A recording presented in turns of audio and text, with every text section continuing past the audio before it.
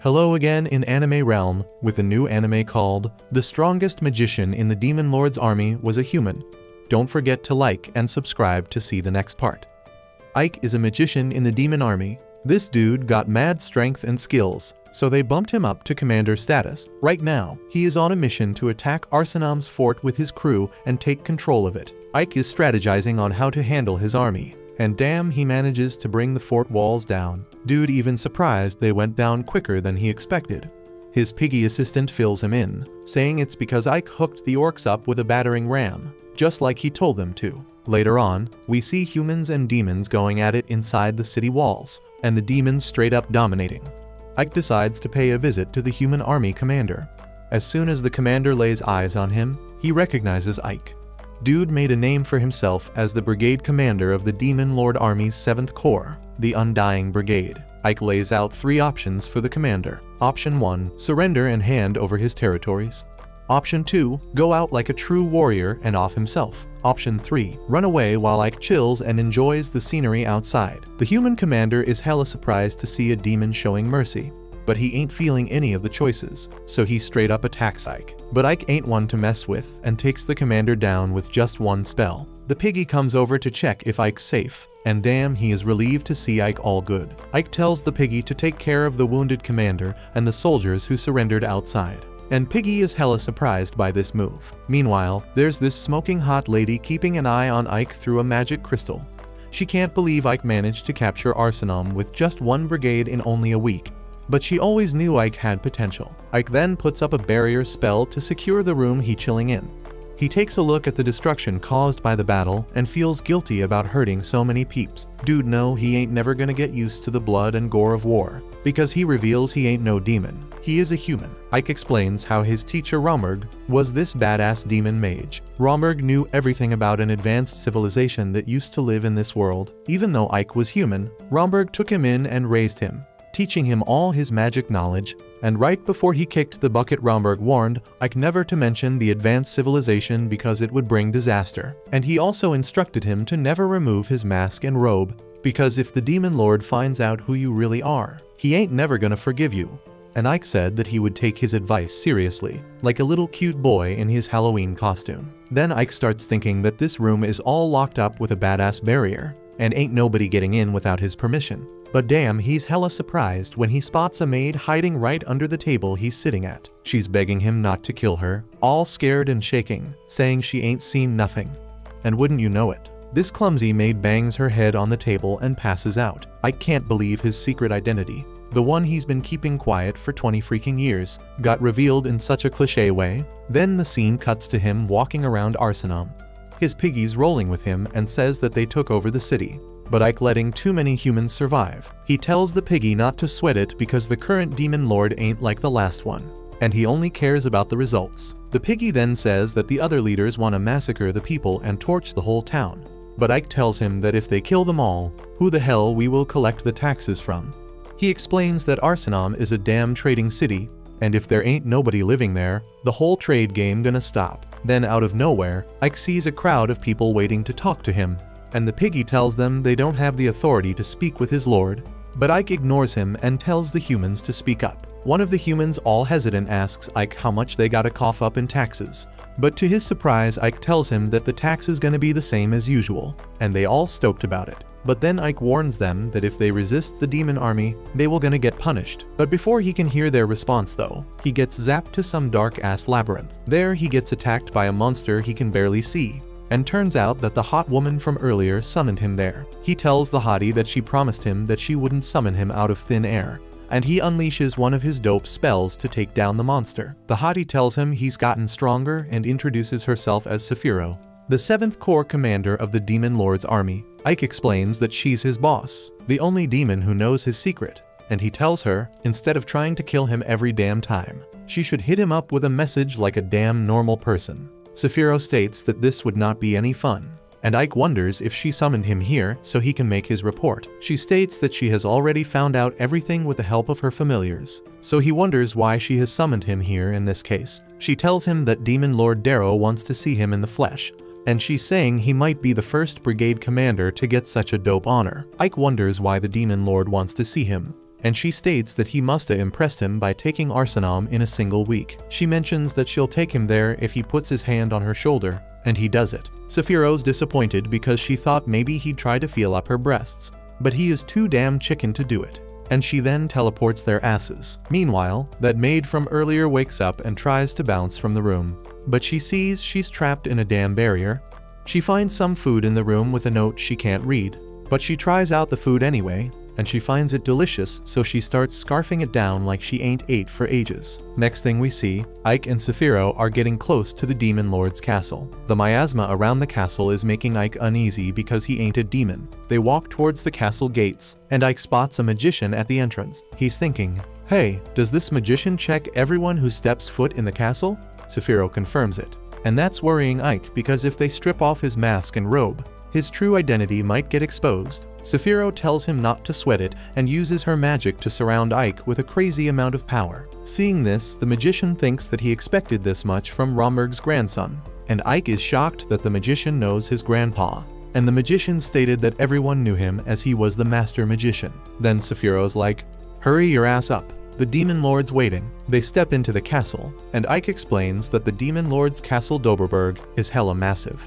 It's built to flex the Demon Lord's mad power and magic skills. Ike's getting tired walking down the super long hallway, and he thinks that it ain't fair that Sephiroth can fly. He's always wanted flight magic, but his control ain't as tight as hers. The most he can do is jump crazy high. And then they arrive at the gate to the throne room. Sephiroth goes to chat with the Demon Lord while Ike waits. And while he's waiting, he's thinking that this Demon Lord is the one who turned the tide of the war against humanity and gave the demons a major advantage with just one battle. He figures the Demon Lord must be crazy strong and ripped, and the word on the street is that he's ice cold and ruthless. They say he's quick to kill anyone incompetent, whether they're friend or enemy.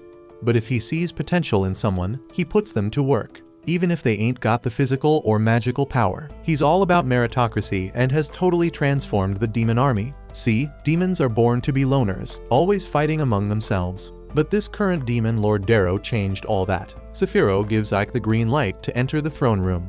So, he walks in and immediately bows his head to the Demon Lord. The Demon Lord tells him to lift his head, and Ike is shocked to see Barbie sitting on the throne. So he wonders if the Demon Lord's daughter left the daycare early. But turns out she's the infamous Demon Lord everyone's been buzzing about lately. She gives him props for taking down Arsenal in just a week. But he says he just did as he was told and that Sephiroth deserves all the credit. Darrow tells him he's as humble as a human, and Ike starts sweating a bit. Sephiroth tells the Demon Lord he's Romberg's grandson, the Guardian of Hell. The Demon Lord thinks that explains his humbleness and says he must be a deep thinker. That's probably why he didn't kill the leader or slaughter the residents of Arsenal, managing to bring down the city with minimal casualties. Ike then wonders if he should listen to the piggy and kill the humans as he suggested. But he knows he can't do that because he's human himself. He thinks that he can't mess this up. So he asks the Demon Lord for permission to speak. She gives him the green light, saying he can speak his mind.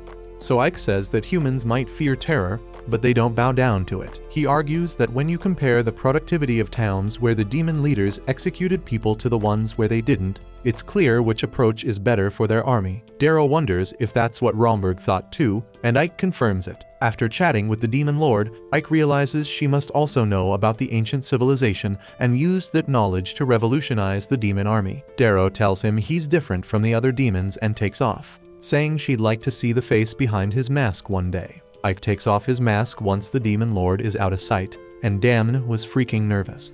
He can't believe the Demon Lord caught onto his mask situation. Sephiroth tells him he better be grateful she didn't figure out he's a human.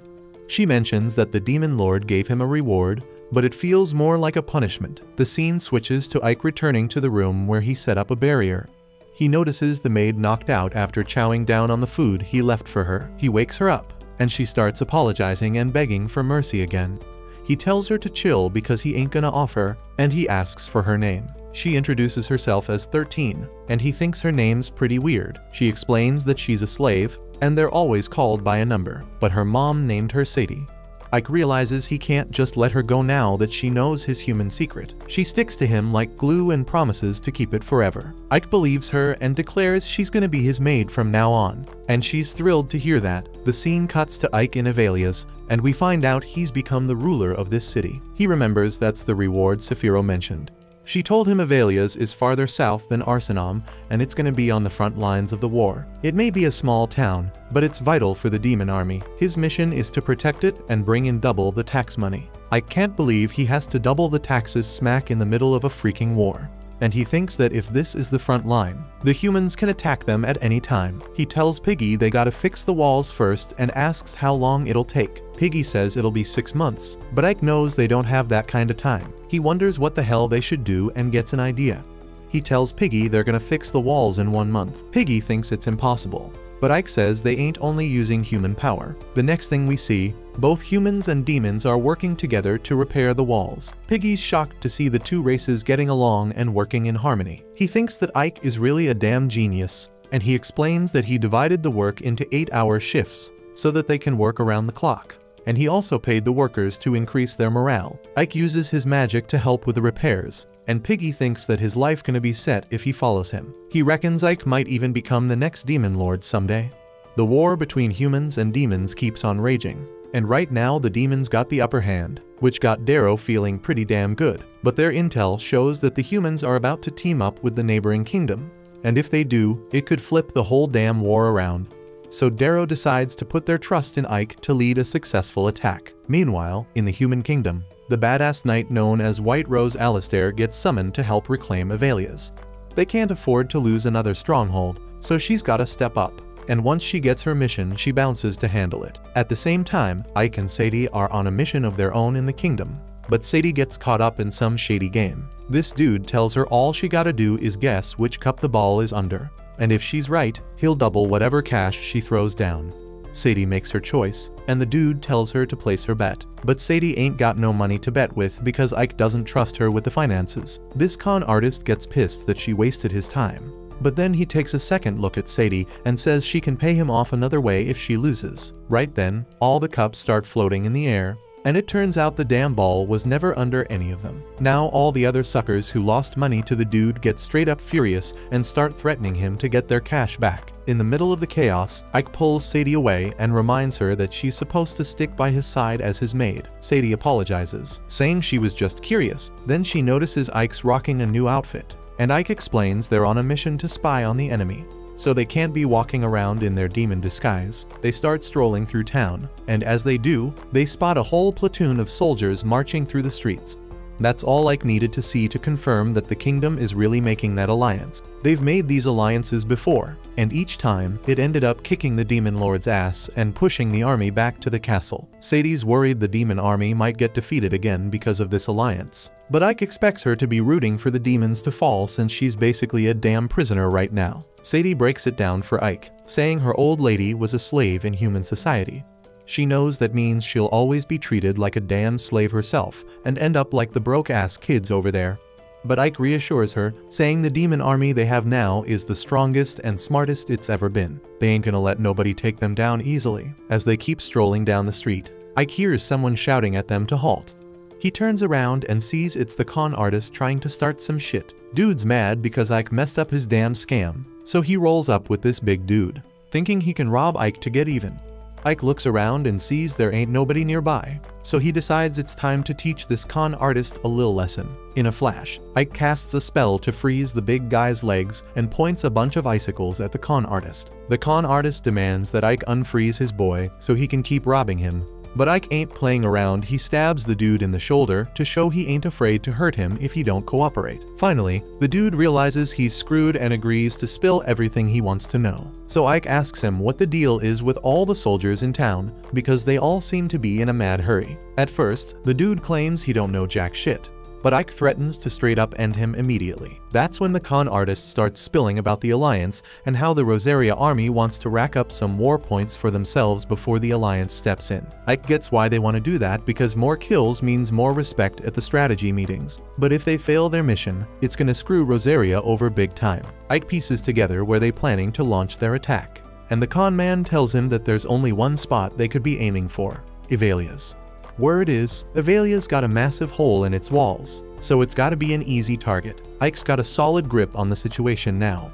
And since the con man spilled some useful info, he lets him be, but he doesn't mention nothing about unfreezing his ass. Once they make it back to Ike's office, he sits at his desk to finish up some paperwork, and Sadie brings him some tea to help him unwind. Just then, this demon chick bursts into the room and demands to know where the hell Ike's been for the past few hours because she's been damn worried. Ike keeps his cool and says he was busy scoping out the kingdom of Rosaria, but his reasonable answer don't satisfy her, so she starts going after Sadie, questioning why Ike's rolling with a human by his side. Sadie introduces herself as Ike's maid, but this girl straight up dismisses her and casually calls her an ugly slave. Then she has the nerve to offer to be Ike's maid instead. Sadie's had enough at this point, so she tells the girl to back the hell off because Ike's too tired to be dealing with hoes right now.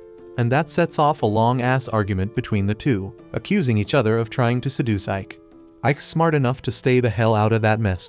Meanwhile, the Rosaria's army has gathered outside of Avelia's and they're getting ready to attack. They notice there ain't many guards near the walls, which seems odd, but they figure it's because the humans are short on manpower to defend their turf. They let Alistair know they're all set for the attack and ready to unleash hell when she gives the order. So Alistair gives the order to fire, but as soon as she does, a bunch of skeleton soldiers pop up out of nowhere and surround Alistair's forces. The humans think they can handle some damn skeletons because they got siege gear and all. But out of the blue, one of the soldiers gets blasted by a shot and everything goes to shit for the humans. Alistair sees they ain't got no chance of winning this battle no more, so she calls for an immediate retreat. Ike and the piggy giant were watching the whole thing from the top of the wall, and they give props to Alistair for making the smart move to retreat. But let's be real, the only reason they had a shot was because of Ike's recon mission earlier. But while they're busy watching, an assassin sneaks up behind Ike and shoots an arrow straight into his back. Dude falls to the ground and passes the hell out. Meanwhile, the general just got word that Alistair had to retreat because of some unexpected shit. The soldier tries to explain that the demon army set up an ambush in advance,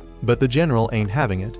He orders Alistair to get locked up for losing. The soldier realizes that's a dumbass move, so he tries to explain that Alistair is one of the baddest commanders in the kingdom. He's saying that throwing her ass in jail for one loss is gonna mess up the soldiers' morale and screw up their future battles. But the general don't give a damn and insists on punishing Alistair for failing the mission he sent her on. Back at Avelia's, Ike wakes up in bed after healing up from his wound, but he finds Sephiroth sleeping next to him. So he's got a bunch of questions to ask. First off, he wants to know why the hell she's in bed with him. But she dodges the question and says she saved his life. But something about the way she says it sounds real sketchy. Eventually, Ike gets her to drop the act and tell him what the hell happened because he don't remember shit.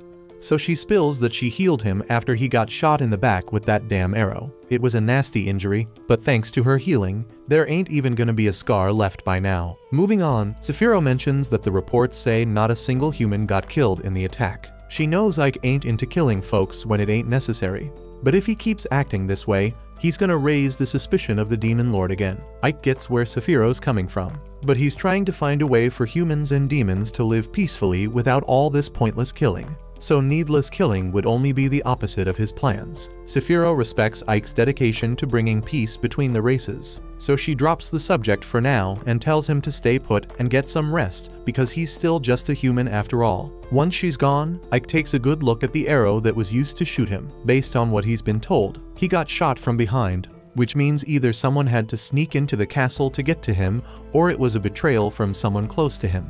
Right then, Ike hears a knock at the door, so he throws on his skeleton mask. Just as Sadie and Lilith walk in to check up on him, they were both worried about Ike, but they're still arguing over who gets to seduce him. Lilith tells Sadie to back off and then snuggles up against Ike's arm, but Sadie ain't having it. She wants to get close to Ike too, so they start another fight. But luckily, Jiren steps in and saves the day. He grabs Lilith and tosses her out of the room and locks the damn door. Lilith starts banging on the door, begging to be let back in, but Jiren knows she's seriously getting on Ike's nerves, so he keeps her ass out. Ike thanks him for the help and asks for a favor because he wants to know where the hell Alistair is right now. Jiren promises to look into it, and after a few hours of digging, he tells Ike that Alistair's locked up because she failed to reclaim Avelia's. This was supposed to be a simple undercover mission to meet up with Alistair, But damn, Lilith had to follow him here. She starts warning Ike that humans can get real violent sometimes, so it ain't safe for him to come in person. But Ike thinks he'll be fine because he's got something important to ask Alistair face to face, and he doesn't even remember asking Lilith to come along. Lilith says it'll be more interesting with the two of them together, and once they're done with the mission, they can have all the fun they want. Plus, Sadie got to roll with him on the last mission, so it's only fair that she gets to join him this time. Ike don't want to argue, so he lets Lilith tag along, but he tells her she better keep up with him. They finally make it to the front gate of the prison, and it doesn't look like it's heavily guarded or nothing. So Lilith thinks she could probably break in all by herself, but Ike stops her and says he don't want to cause a ruckus. Instead, he wants them to get in and out quickly and peacefully. But damn, Lilith already knocked out the guards while Ike was still talking. They step inside, and this place is way bigger than Ike expected, so it might take a while to find Alistair's cell. But Lilith's got a better idea. She straight up beats the crap out of the prison warden until he gives up his keys and tells her where Alistair is being held. Alistair is apparently on the top floor, but just as Ike and Lilith are about to head up, a whole bunch of guards show up because they heard all the screaming from the warden earlier. Lilith tells Ike to go on ahead without her while she deals with the guards, but before he bounces, he reminds her that he don't want no unnecessary bloodshed. Lilith promises not to kill anyone, but as Ike's leaving, he hears the guards screaming in pain with bones cracking left and right. He brushes it off for now and starts climbing the stairs till he gets to what's supposed to be Alistair's cell, but he is shocked to find it completely empty. Right then, some girl sneaks up from behind and tries to stab Ike in the back, but he dodges her and pins her down, and that girl soon turns out to be Alistair herself. So he lets her go and tells her he's got a question. He wants to know if she sent an assassin to kill him during the last battle, because if it wasn't her, then that means he's got a traitor on his hands. Instead of answering right away, Alistair gets closer to Ike and asks if he's really a demon because he don't seem like one to her. Ike tries to play dumb, but the guards start making their way up the stairs, distracting him. So Alistair takes the chance to put her knife to his throat and ask him once again if he's actually a human. She wants to know if Ike is actually human or what. The guards start closing in, but she ain't budging till she gets her answer. Since she doesn't want him moving, Ike says he won't budge, but that doesn't stop him from throwing down a spell. So before Alistair even knows what's going down, Ike starts spitting some weird Indian chant, and everybody's frozen in their tracks. Then Ike struts up to the guards and blows them away with a sick wind spell. But out of nowhere, another guard sneaks up behind Ike, swinging his mace trying to take him out. Ike pulls a slick dodge move, and when he's in the clear, he grabs that guard with some magic and sticks him to the bridge grate, sending him straight to his demise. But right before he hits the ground, Ike busts out another spell to break his fall. Alistair can't wrap her head around why Ike would go through all that trouble to save a human. But damn, the bridge is way more messed up than Ike thought, and Alistair is still stuck there, unable to move. So eventually, that grate beneath her gives way, and she's falling to her doom. But just like before, Ike swoops in and saves her ass before she hits the ground. Alistair's even more baffled now because it ain't making any damn sense for a demon to be saving her life. But Ike brushes her off and finally introduces himself properly. He straight up claims he's the commander of the 7th Army of the Demon Lord, and Alistair puts 2 and 2 together. Ike must be that general who held it down against her troops in Avelias. Ike uses his demon commander status as proof that he ain't no human. Like, no way the demon army would be dumb enough to let a human climb the ranks like that. Alistair starts thinking Ike's a demon for real. So Ike asks her again if she sent an assassin, but she's stubborn as hell and won't give him a damn thing.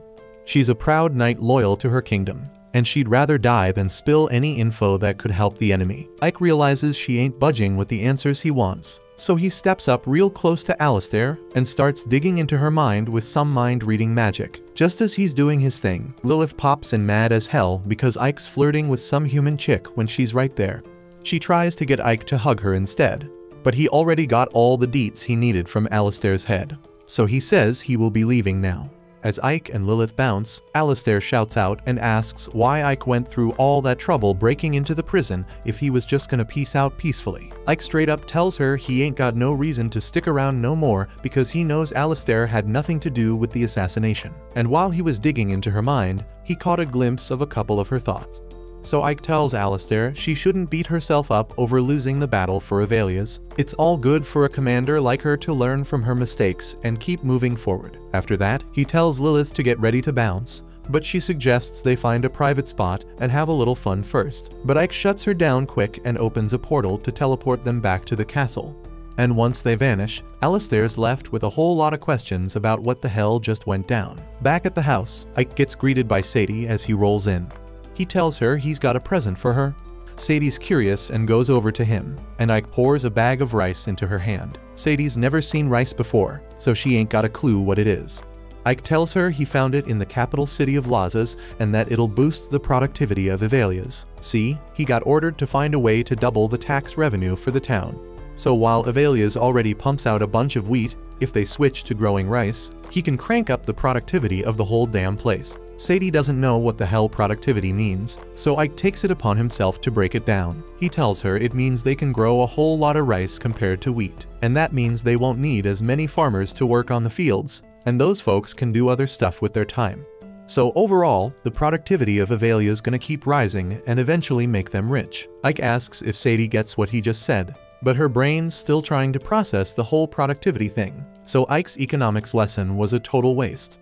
He simplifies it and says it means people gonna have plenty of food to eat, and he gonna be stacking up that tax money in the process. Sadie finally gets what Ike's saying, so to get things rolling, he wants her to whip up something with the rice. Sadie ain't never cooked rice before, so she asks Ike what she is meant to do with it. But damn, even Ike doesn't know because he ain't never seen rice either. Sadie's shocked that there's stuff even Ike doesn't know, but she is still clueless about what to do with the rice. All Ike knows is that you gotta go from low to high and never take off the lid, even if the baby crying, so he leaves it up to Sadie to figure out the rest while he handles some important business in town. A few minutes later, Ike hollers for Jyrn to gather all the soldiers and his crew in the courtyard. Once that's done, he starts thinking about what he's figured out so far. The arrow used in the assassination attempt came from Alistair's army.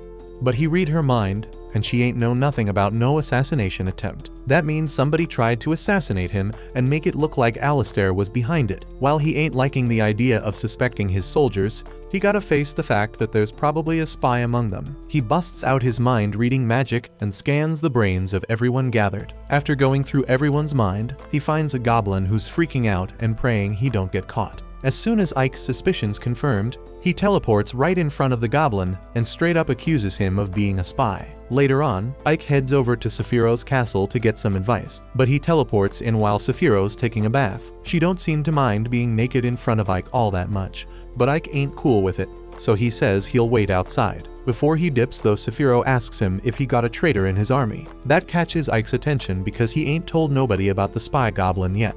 So he asks how she found out. Sephiroth says she just made a guess, so Ike spills that the traitor behind it all is Jace, the one-eyed goblin. Sephiroth ain't surprised to hear that because she has been suspicious of Jace for a while, so Ike asks her what he should do now. She gets out of her bath and says they're gonna make Jace pay for betraying them. Meanwhile, back in Avelias, Jace gets word from his crew that Ike paid a visit to Sephiroth recently. He can't wrap his head around how Ike bounced back so fast after they shot him in the back. But things go from bad to worse when one of his homies tells him they lost contact with their spy in Ike's crew. Jace knows this ain't good news. It probably means Ike's onto his little scheme. So he decides he's gonna gather his troops and go after Ike before he gets taken out. But damn, he gets hit with a horror show when he finds out Ike's out in the streets looking for him. Jace steps up and meets Ike, acting all nice, saying Ike should have given him a heads up if he was gonna roll through out of the blue. Ike says he just happened to be in the neighborhood and wanted to pay Jace a visit solo. But Jace shows up with his whole crew, so Ike asks if he is planning to start a fricking war or something. Jace tells Ike this is his turf, so he got no business being here in the first place. He also points out how Ike got tagged with an arrow not too long ago, making it seem like Ike losing his edge as a commander. Ike agrees, saying he was careless back then, but he never saw the betrayal coming from someone on his own squad. No way he could have predicted that. Since Ike knows Jace the traitor, Jace drops the nice act and tells Ike he was careless coming here alone because now Jace and his whole army gonna tear him apart. Ike's actually glad to hear that Jace brought his whole army because now he can just blow them all up at once. Jace looks up in the sky and sees a bunch of massive meteors raining down. That's Sephiroth doing her thing with a wickedly destructive spell. She loves unleashing that power so much, that she forgot to give Ike a heads up to get the hell out of the blast zone, but she's pretty sure he'll be fine. Down on the ground, Ike ain't fine at all. He gotta hide behind a building to avoid getting blown to bits. He asked Sephiroth to tone down her attack so they could rebuild this part of the city later. But she clearly ignored him because this is way too damn intense. Once the initial explosion show is over, Sephiroth starts phase 2 of the plan. She orders her skeleton soldiers to start taking out all the goblins who manage to survive. And the slaughter fest begins. As Jace watches his crew bite the dust, Ike teleports right behind him and gives him a damn choice. He can either surrender right now or wait until everyone's 6 feet under. And even after witnessing Ike's badassery, Jace stupidly orders his crew to off Ike. Ike busts out a wind spell and blows away the 2 fools coming at him from the front. But while he's doing that, some goblin tries to stab him in the back. Little did that goblin know, Ike had a shield ready to protect his ass. He straight up annihilates the rest of the goblins with his magic. Meanwhile, Jace's punk ass is making a run for it because he never gave a damn about his soldiers in the first place. But before he can make a clean getaway, Sephiroth's monster blocks his path. So he gotta use a smoke bomb to distract it and sneak away into some damn alley. Dude slinks into a portal and ends up in the damn forest, thinking he outsmarted Ike and Sephiroth. But just as he's about to head down his secret pathway, Ike shoots a damn fireball at him. Jace asks how the hell Ike found him when only he knows about that secret path. Ike explains that he has been tracking Jace with one of his familiars the whole damn time. Then he tells Jace to surrender right away because there ain't no way Jace gonna win or escape. Instead of surrendering, Jace decides to attack Ike. But his punches ain't shit against Ike's shield spell. So Ike blows his sorry ass back. Jace gets all tied up with magic vines and hung up like a damn fool. And that's when Jace finally admits defeat. You can see why the Demon Lord holds Ike in such high regard, and Jace himself thinks Ike has mad skills. So he got a proposition for him. He wants Ike to team up with him and take over the Demon Lord's army, bringing things back to the good old days. Jace complains about how the Demon Lord doesn't let demons kill humans without a damn good reason, even though demons naturally enjoy subjugating and killing humans. There's a bunch of demons who ain't feeling her way of doing things, so Jace invites Ike to help overthrow her because she ain't fit to be the Demon Lord. Ike straight up ain't having it, so Jace breaks free one of his hands and hurls a knife at Ike, but Ike effortlessly dodges that shit. And he feels insulted that Jace really thought that weak move would work on him. Ike starts grilling Jace about who else plotting to overthrow the Demon Lord, but he refuses to reveal any damn information. Sephiroth shows up real quick, ready to torture Jace as much as needed to squeeze out the info. But Ike pleads with her to let him handle it peacefully because he ain't trying to cause excessive harm. Sephiroth whining about how Ike's methods are taking too damn long, so she is about to get real brutal. Right then, Jace starts turning purple and screaming in pain, even though Sephiroth ain't even done jack shit yet. That can only mean the other demons in his crew poisoned him to keep him quiet. Ike tries using an antidote spell, but that poison is too damn potent, so Jace gonna kick the bucket sooner or later. Before he bites the dust, Sephiroth asks Jace if he still want to protect the snakes who poisoned him without a second thought. Jace agrees to spill about the rebellion leaders so Sephiroth can get her revenge. Once they got all that damn info, Sephiroth and Ike roll up to Darrow to let her know there's a rebellion going on, led by some punk-ass 3rd Division commander named Bastio. And since they accusing Bastio of straight-up treason, Darrow wanna hear his side of the story. But that's where this video ends. If you want to see more of this series, let me know in the comments section. Thanks for watching, and I'll see you next time.